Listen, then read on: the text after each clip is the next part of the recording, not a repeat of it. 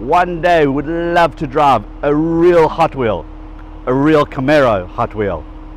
Today is that day.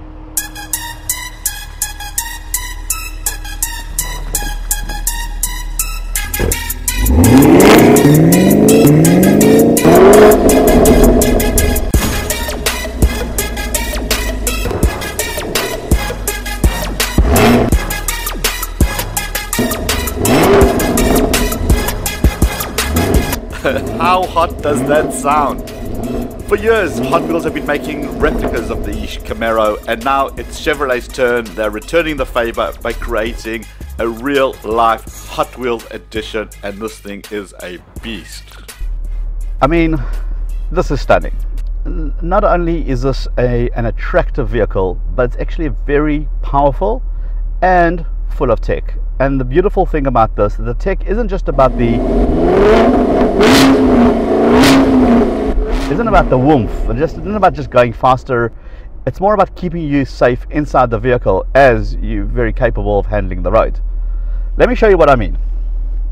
So the cool thing that I liked about the Camaro is the way that they've integrated the old and the new. So you get your touch screen as well as physical buttons, which sometimes you need good buttons to push. Now, your navigation is as you would expect, to get you from A to B, and the directions appear on your dash as well. Stick it into reverse, of course the rear camera pops up. Nothing really to touch here, but just basically don't hit anything when you reverse.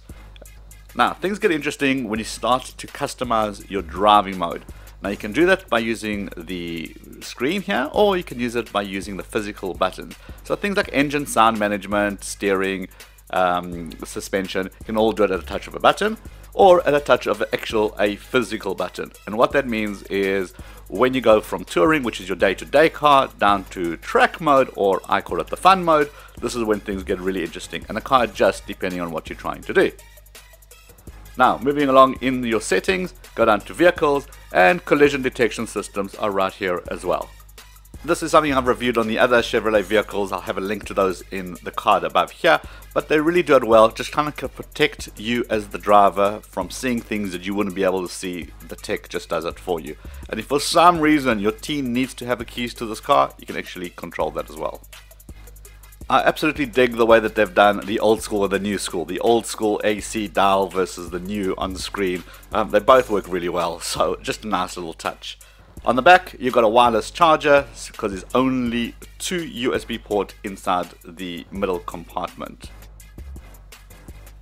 The Hot Wheel Edition package includes a whole bunch of items. For example, the stunning color, this 20-inch satin graphite wheels. You've also got this unique grille with galvano chrome inserts, which looks absolutely gorgeous.